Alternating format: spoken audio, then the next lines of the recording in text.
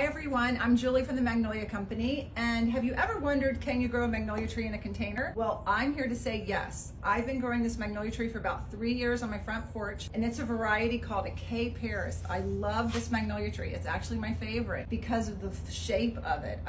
You could just look and see how pretty and dense it is. I kind of tip prune it about once a year, and this morning when I came out, I had this beautiful bloom. And this is not going to be the only bloom. You can see I've got a second one, a third one, and if you look closely, I'm even going to probably have like 4 more blooms. So what I love about this is, you know, the K. Paris has got that beautiful shape to its leaf. It's a lot more slender than a D.D. Blanchard, and as that leaf matures, it gets that copper backside. So overall, this is a wonderful plant to grow in your container on your front porch. Get about 3 hours of full sun, so it's the afternoon sun, and I fertilized it once a year. So yes, if you're wondering, can you grow your magnolia tree in a container? The answer is yes.